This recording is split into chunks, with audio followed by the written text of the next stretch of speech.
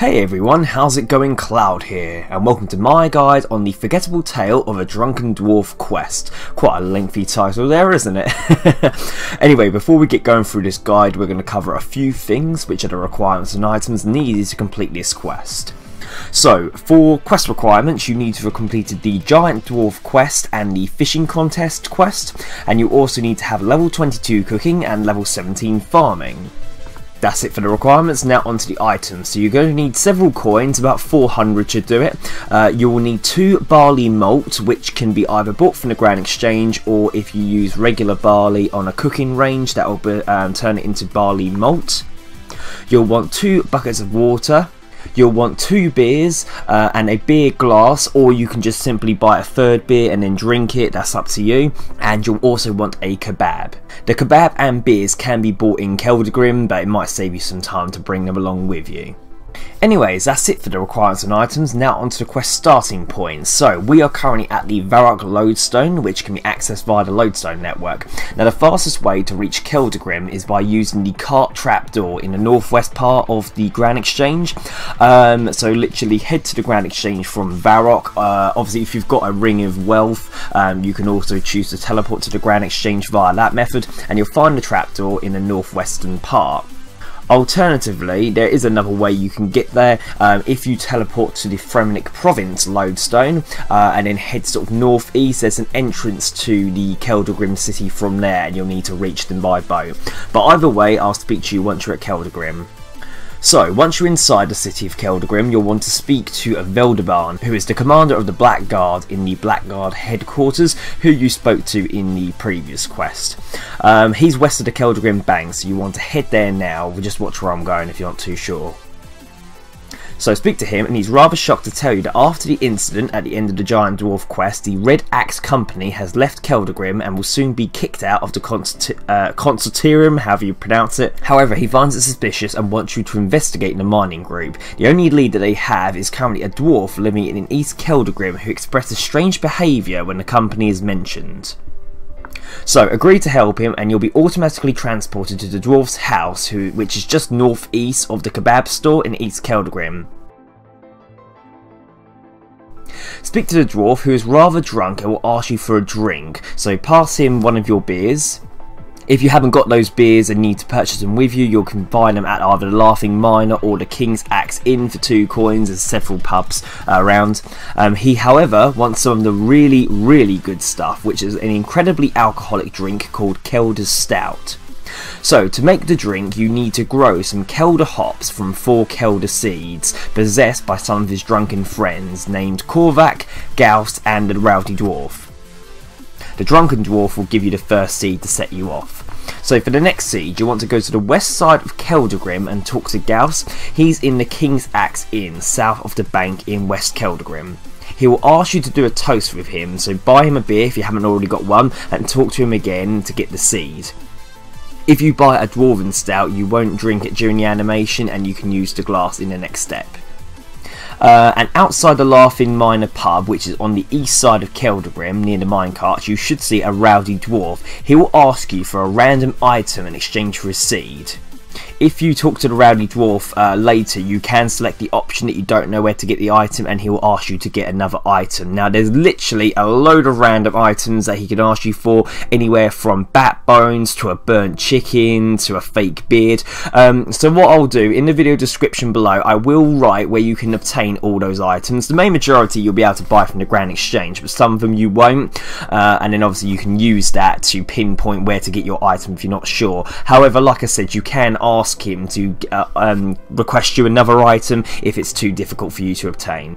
To get the next seed, you want to go to White Wolf Mountain by either using the minecarts. You can choose the option to go to White Wolf Mountain, or you can go to the Taverley lodestone and enter the tunnel from there.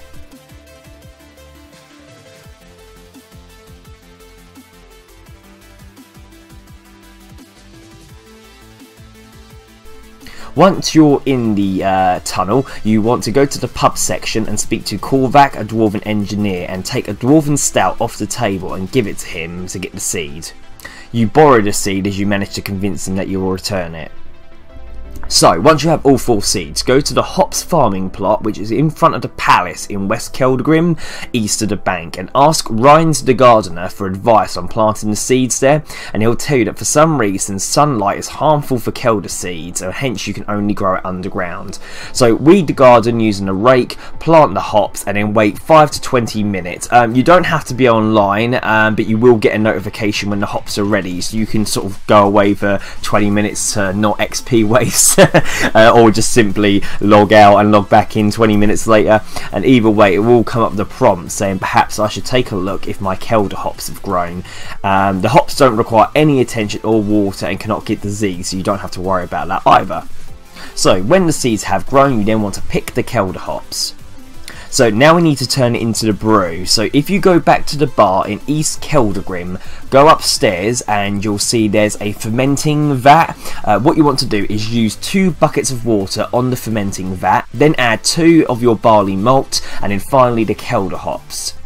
You then want to pick up the empty pot in the corner of the room and ask Blanderbeer to fill it up with ale yeast for 25 coins. You then want to put this in the vat, and then you'll have to wait another 5 to 20 minutes. Again, you do not have to be online, but you will get a notification saying that the ale is ready. Hopefully though, you won't have to wait as long as 20 minutes, but the time is completely random. The colour of the liquid in the vat will change from translucent dark into a white colour when it's close to being done. So when the stout has fermented, turn the vat valve and use a beer glass on the barrel, and you'll then end up with the Kelda stout. You then want to go back to the Drunken Dwarf and use the option that says I need to know about the red axe to give him the Kelda stout. So the dwarf will tell you about how quite a while ago he resigned from his company. He then went to the now abandoned southern Keldagrim mines to explore and accidentally fell into the abyss and encountered pink dragons amongst other things.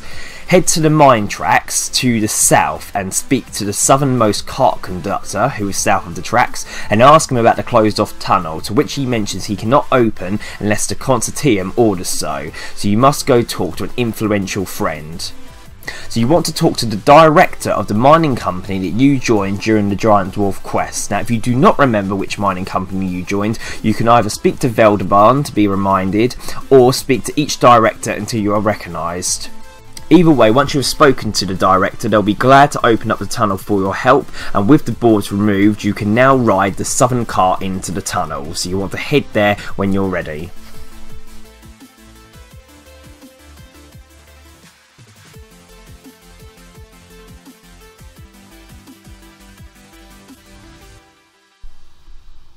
So you'll find yourself before a gigantic abyss at the end of the cart ride, and a short cutscene shows the vastness of the area along the tracks. You can only proceed through one of the many exits on the other side of the chasm. If you log out at any time while in the cave, you will be transported out of the city and your progress will be saved. So to get past each room you need to complete a cart puzzle, and you'll need to collect the square stones from the box next to the controls and set them in the dwarven machinery so you can travel to both the blue mark and the destination Red Cross. The highlighted line controls the path that the cart will take, and your goal is to set up a connection between the red square all the way to the left and the boxes that are to the right. You can place and rotate a stone in the junction. Click once for green, twice for yellow, and 3 times to remove the stone.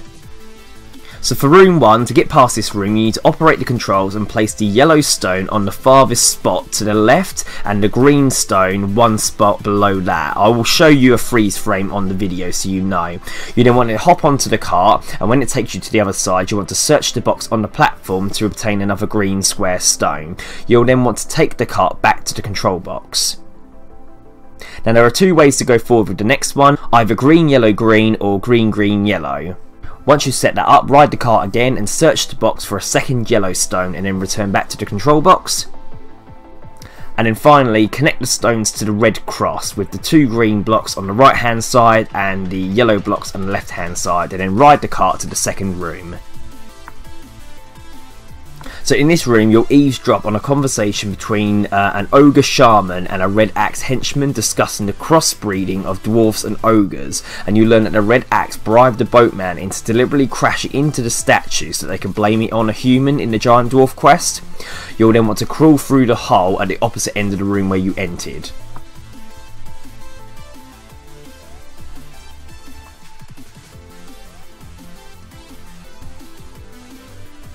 So for room 3, you'll now be in another minecart abyss. You want to search the box to receive 2 yellow and 1 green stone. Put the green stone on the far left and a yellow one above it, and another yellow one to the right.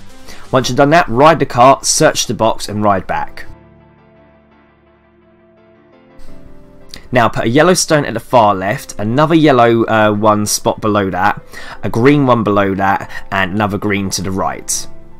Again, ride the cart, search the box and return back. Put a green stone on the far left, another green one the spot above that, a yellow one at the spot above that, a green to the right and below, and a yellow to the right. And then again, ride the cart to the 4th room.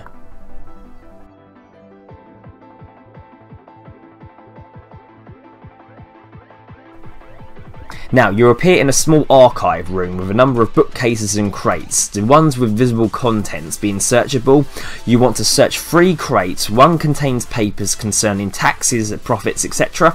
The other 2, however, are much more interesting. There is a copy of a letter addressed to the Dwarven boatman, signed by the Colonel, and it speaks of the bribe of which the parts of the plans you overheard earlier.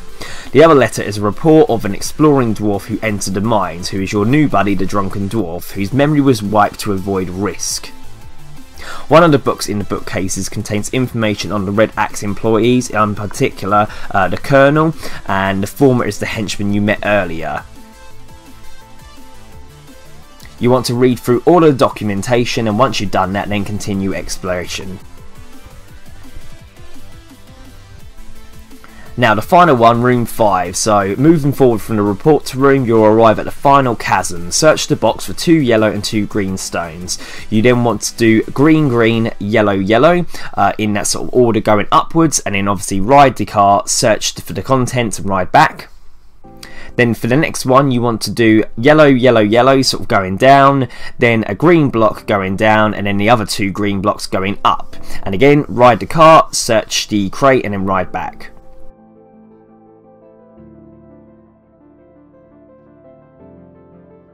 And then finally, you want to go green, green, yellow, green, yellow, green, yellow, yellow, sort of heading all the way to the very sort of north part of the map. And once you've done that, ride the cart to go to the 6th and final room.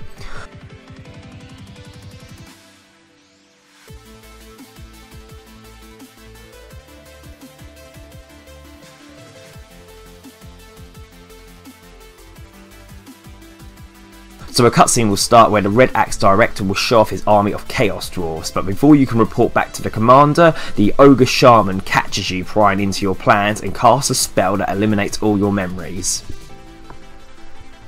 So you want to return back to Commander Veldeban, and alas, you don't remember anything what happened, but your instincts will tell you to go to the Laughing Miner pub and have a beer and kebab.